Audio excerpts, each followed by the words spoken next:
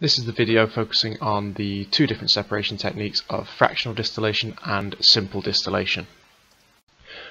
What we're looking at here then is the distillation technique. Distillation, which can either be simple or fractional distillation, both have the same purpose of separating two liquids which are mixed together.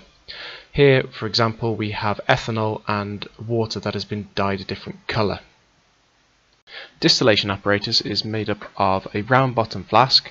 It can have a fractionating column in, and then it has a condenser. That condenser has water flowing around the outside which is used to cool down the liquid, and then it has some sort of delivery device which will then collect the liquid at the bottom. This apparatus as a whole is called a still, S-T-I-L-L. The way to separate your two liquids then is based on their boiling point. So what you need to do is find out the lowest boiling point of the liquids that you have. The next thing you do is you heat it up to that lowest temperature, which in this case is ethanol. What will then happen is the gas will start to evaporate. As you can see, that is what's happening here. So if we follow this through, you will see the gas starting to come up, and it's gone into the condenser where the water around the outside is cooling it down. This is allowing the liquid, the ethanol, to be collected into my test tube down at the bottom here. So as long as you keep the boiling point below that of the second liquid, you will collect all of your first liquid first. This is a process called fractional distillation.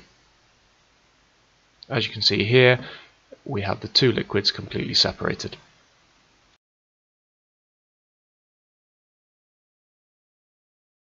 Right, so fractional distillation then. How is that different to the simple distillation you just saw?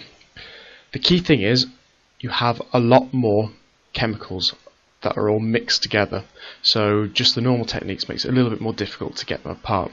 So what you have to do is use this fractionating column. It gets attached in between the round bottom flask and the condenser. That's the difference between that and your normal distillation setup, and the rest of the process is all based on boiling points. So what will happen is you'll have your mixture of different liquids in here. So let's say you had something that boiled at 50 degrees, something at 100 degrees, something at 150. What would happen is as you are heating the liquids, this fractionating column would also start to heat up. And to begin with, nothing would be able to get up into the condenser. All of them would hit these little parts in here and then condense back down, because the boiling point at the top wouldn't be enough. It wouldn't be up to 50 degrees, so that first chemical would not be able to get there. But as the column heats up, and when it gets to 50 degrees, that first liquid would be able to get all the way up to the top and pass into the condenser. The water cooling around the outside would then turn it back down to a liquid where it could be collected. This produces a temperature gradient. So what actually happens then, after all of your first one at 50 degrees has been collected, the column will then start to heat up again. So once it gets up to 100 degrees, your second chemical will be able to come up here and be collected.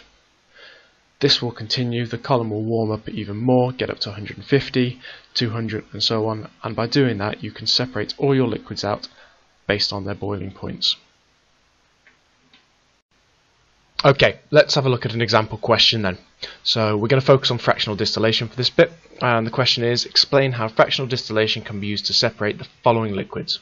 So we have ether at 35 degrees, ethanol which has a boiling point of 78 degrees, water at 100 and acetic acid at 139.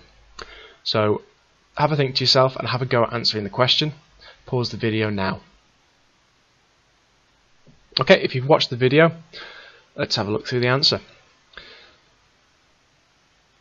The first thing you need to do then is you need to take your solution and you need to put it into a round bottom flask. That's the part that you heat. The second step is to actually heat the solution. So the first two marking points are just for setting up the apparatus and getting the practical ready. The next thing that you need to be aware of is the boiling points. So you've been given those in the question, and you know that ether has a boiling point of 35 degrees. That is going to be the first one that is collected. So what you're looking for is something that says that fractionating column, when the top of it reaches 35 degrees, the ether will pass into that condenser. Everything else will not have reached that boiling point, not have reached 78, 100, 139 degrees. So they will start to condense back down, which is your next marking point. So saying that the rest of those liquids will not have got to the boiling point that will take them into the condenser. So they will condense, turn back into the liquid before they get there. The final few points are looking at the other 3 boiling points then. So saying at 78 degrees ethanol will move into the condenser and be collected.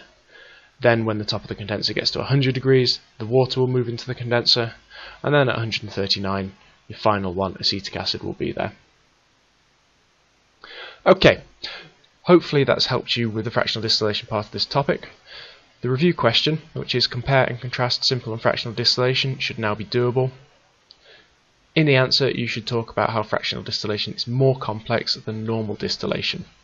You should talk about the similarities between the two.